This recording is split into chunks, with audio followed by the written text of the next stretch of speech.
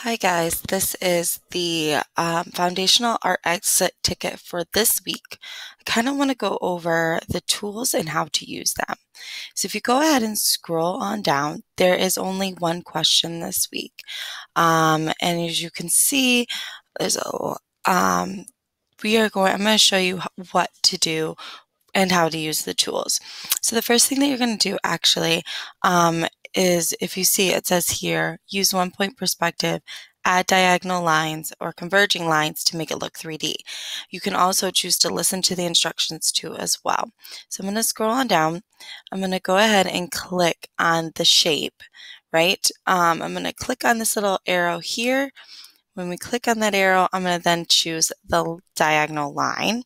So now my lines are going to be straight. You could use pencil. You could also, however, the lines will not be straight. And what you're going to do is try to figure out ways that you can make these letters into diagonal lines. So I'm actually going to just work on the J first. So the first thing I always suggest is clicking on your vanishing point and then dragging it out to that very edge. And then do that again. Go back to the point.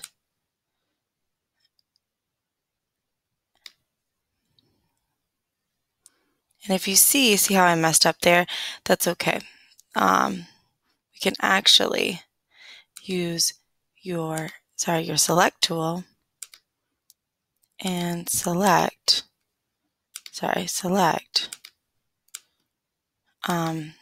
the tool that you don't want, or I could just leave there, it's fine. The biggest thing that I'm mostly concerned about is, are you taking from the vanishing point to those edges?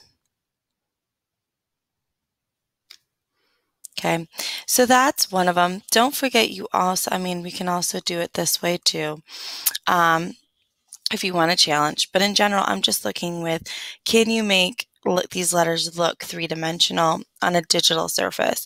Now, normally this would be something that we would do at school with pencil and paper, but that's okay. We can still do it. Here for curved surfaces, remember, it's that top surface here that's going to come down, and it is going to cut through a little bit, and then that bottom surface here that we are going to kind of cut down. Now, when you're doing this, I really want you to kind of focus here. It's going to look kind of weird with these curved letters. That's okay. That's just because it's digital. It's kind of hard for us to come back and erase all that without erasing the whole line. So what I want you to do is, that's okay, but just remember here, I don't know if I can even zoom in here. I think this is a way to zoom in. Oh, no, that's a way to make it longer and shorter. Where is the zoom in button? Oh well. Anyways, just make sure that your dots are all lining up in one area, or all your lines, diagonal lines, are lining up right in that dot.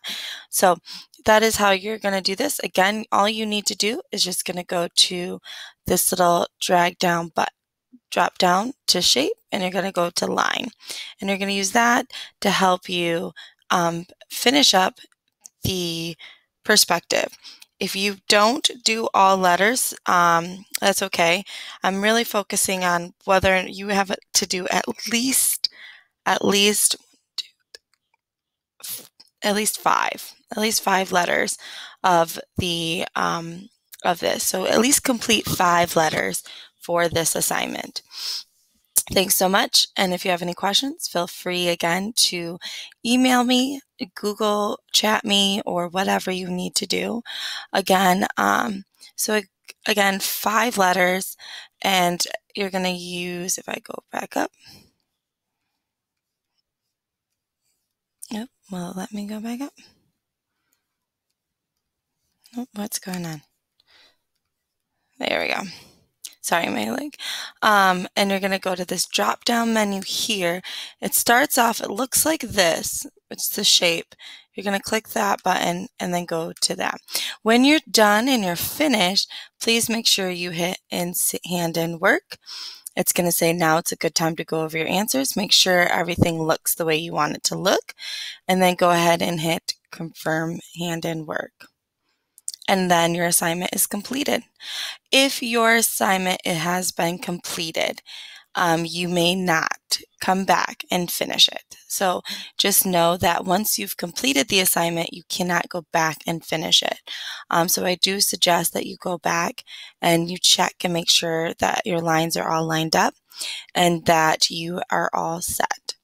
Thanks so much. All right. Thanks, guys. Bye.